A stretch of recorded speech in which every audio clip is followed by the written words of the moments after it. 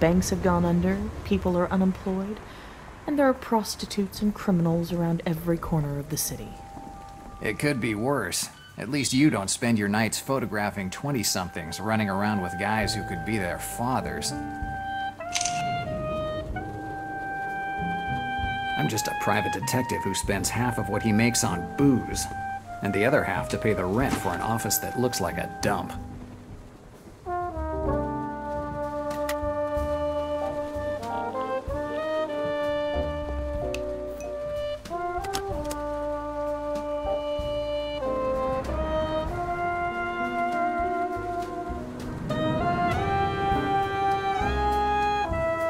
If you confess now, the judge will go easy on you. Otherwise, you stay here in this room until we find the evidence that shows you're the killer. You don't think I could kill a man? You have a lot of defects, Jack, but you're not a killer.